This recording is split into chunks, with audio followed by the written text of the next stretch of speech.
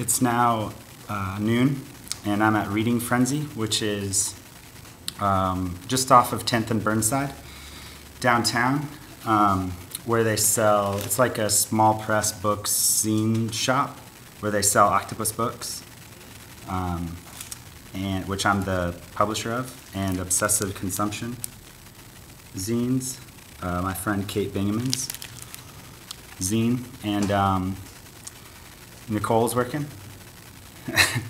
And I'm going to read a book from a poem called Snaps by Sam Lohmann, which is also sold here at this shop. And he's the editor of a journal called Peaches and Bats. This is from a book called Onlooking by Sam Lohmann.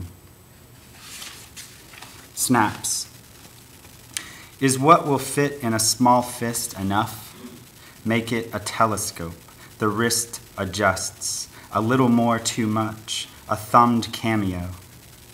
Dust on the lens. Do you know what glass is made of? Starlings in the yard. Binocular hands. Do you know where starlings come from? Do you know what sand is made of? Knuckle scars glistening seems to be a secret handshake, where the glance is kind of money. The glance is a kind of money, pale green flirting with copper. White down clings to the hem. A drift of Neolithic pollen, penny squealing down a blackboard. Polished rocks thrown across far hills, cars, fairy flashlights. The art of palming.